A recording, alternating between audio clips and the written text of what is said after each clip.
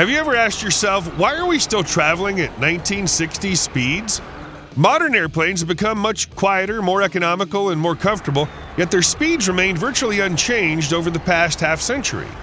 The team at Boom Technologies dared to change that with one of the world's most ambitious supersonic aircraft designs, the Boom XB-1.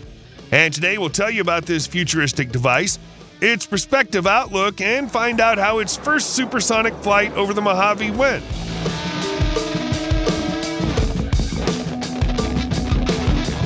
In just 44 years, over the first half of the 20th century, humanity's evolved from the first manned flight of the Flyer by the Wright brothers in 1903 to breaking the sound barrier at speeds above Mach 1 by Chuck Yeager piloting the experimental Bell X-1 in 1947. But even this was frankly not enough for us.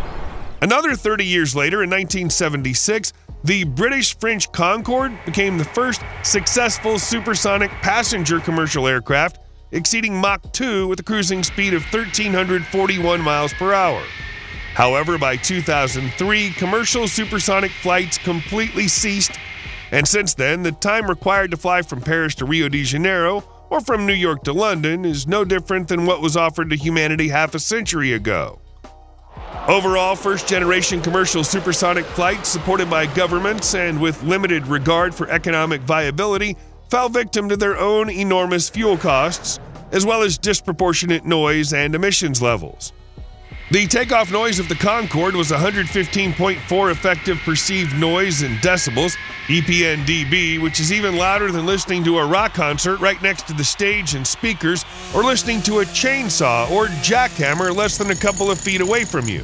In terms of fuel cost, the Concorde consumed 1.2 gallons of fuel per 17 passenger miles, or 4.38 gallons per 100 passenger miles. And for every passenger flying 0.62 miles, 1 kilometer in Concorde, 0.42 kilograms of CO2 was generated, despite the fact that even the not-so-green Boeing 787 or Airbus A350 generate only 0.1 to 0.15 kilograms of CO2 per 1 kilometer. At the same time, the fuel efficiency and noise performance of modern aircraft have improved greatly for subsonic flight in recent decades. Sideboards now produce 80% less CO2 per seat than the early jets from the 1960s. Generally speaking, given the current rate of development of these same engine architectures with a high bypass ratio, as well as the principles of natural and hybrid laminar flow control, fuel efficiency is guaranteed to increase by another 30% in the next 10 years. Likewise, aircraft noise has decreased by more than 90% since the first jet aircraft entered service. The only thing that's remained constant was the speed. But for how long? In October of 2020, Boom Technology, which began as a small startup out of Denver, Colorado, took the first step toward reintroducing commercial supersonic flight with the unveiling of its prototype of the first private supersonic aircraft, the XB-1, or Baby Boom. Measuring 62.6 feet long with a 21-foot wingspan, this prototype seamlessly combines low-speed takeoff and landing stability with high-speed efficiency. Yes, it's a far cry from the impressive 202-foot Concorde with its 84-foot wingspan, but let's not forget we're still talking about the first prototype, and the name Baby Boom unironically hints at the size of the craft. The main visual difference from its grandfather Concorde, which immediately catches the eye, is the absence of a downward inclined nose. Granted, in contrast to the characteristic long nose present in both the Concorde and the Baby Boom, dictated by the improved aerodynamics of a supersonic vehicle, the tilt of the latter was due to the simple need for pilots to clearly see the runway. But the XB-1 does this well with advanced cameras, as well as high-resolution displays coupled with a variety of sensors installed on board. Lightweight composites, stainless steel, and titanium were chosen as the main body components for the XB-1. Moreover, the rear part of the aircraft around the engines was made with 90% titanium and only 10% A286 stainless steel alloys. In terms of supplying materials, Boom Technology got lucky. They had the Dutch company 10K Advanced Composites in mind, which has been proven by SpaceX itself and their Falcon 9. They provided the team with the necessary materials for the hot leading edges and nose, designed to withstand temperatures greater than 307 degrees Fahrenheit, as well as epoxy materials for the cooler parts. For the glider, they used intermediate modulus carbon fiber epoxy with high modulus fibers for the wing spar caps and bismalamide pre-preg for the high-temperature leading edges and ribs. Baby Boom's propulsion system consists of 3 General Electric J8515 turbojet engines, collectively providing more than 12,000 pounds of thrust. These are the same ones we're used to seeing in the Northrop F-5 Freedom Fighter and Northrop T-38 Talon jets. Choosing the J8515 will give the XB-1 a speed of Mach 2.2 and a range of more than 1,200 miles.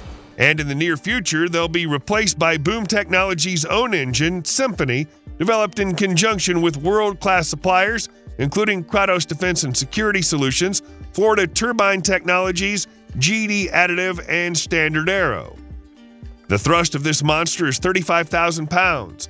It'll provide 25% more time on wing, 10% lower operating cost, and most importantly, it'll be optimized to work on 100% sustainable aviation fuel.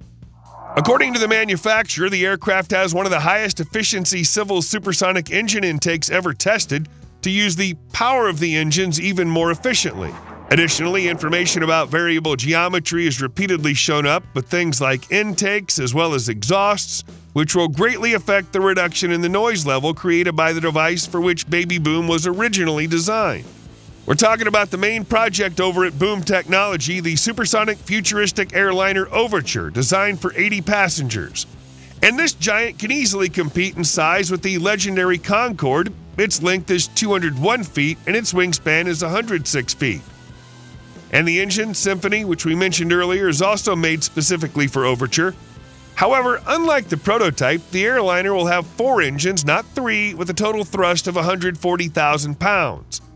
Although the team decided to move away from the original Mach 2 concept in terms of speed, reducing the Overture's requirements to a cruising speed of Mach 1.7 with an operational range of approximately 4,900 miles, this is still twice that of any modern passenger aircraft.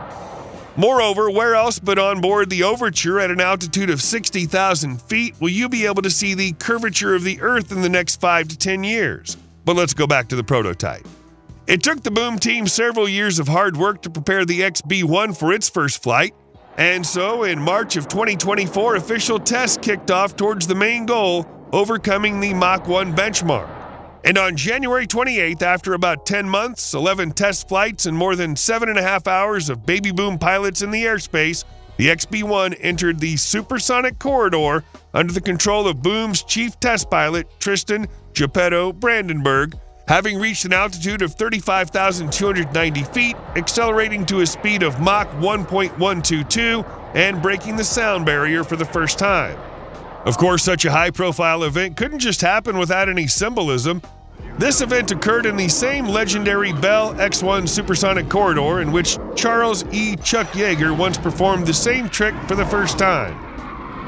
Even today, this spot in the Mojave remembers well the many historical first flights that took place there, such as the North American X-15 or the Lockheed SR-71 Blackbird, which have since repeatedly spread their wings around the area. And now the XB-1 awaits further testing at the end of 2025.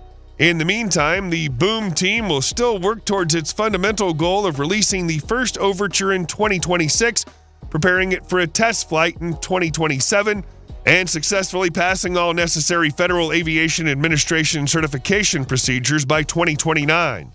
So we figured out the timing, but many probably want to hear that the future is now. According to Boom, one Overture commercial airliner will cost approximately $200 million per unit, which no less puts it in the same price category as the future American 6th-generation fighter aircraft being developed as part of the Next Generation Air Dominance program.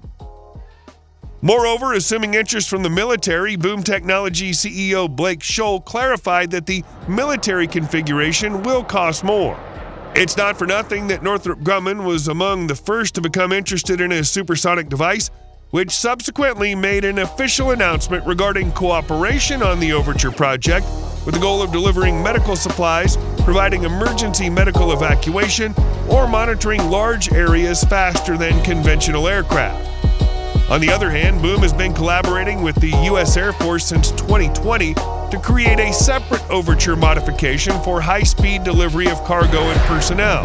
As such, all the threads are coming together at the Defense Advisory Group, which aims to help identify unspecified national security missions the aircraft could be used for. Meanwhile, among the investors in the future of passenger air travel, we've got American Airlines, United Airlines, and Japan Airlines, which have placed a total of 130 pre-orders for Overture airliners. Hearing this, many might be puzzled by a fair question. How does a startup from Denver, albeit an extremely successful one, intend to scale up to such an active production of its aircraft in the future? The answer is the Overture Superfactory, which recently opened in Greensboro, North Carolina. It's through their efforts that the company will be able to produce up to 66 airliners per year starting in mid-2027. In the meantime, all we can do is sit back in our own chairs in anticipation of when ticket sales begin on board the future of aviation, which to some degree has already arrived. If you've heard about other projects that create supersonic aircraft, don't hesitate to share what you know in the comments. And if you enjoyed the video, please leave a like, subscribe to the channel, and hit that notification bell for more content like today's. Thanks for watching, and we'll see you in the next one.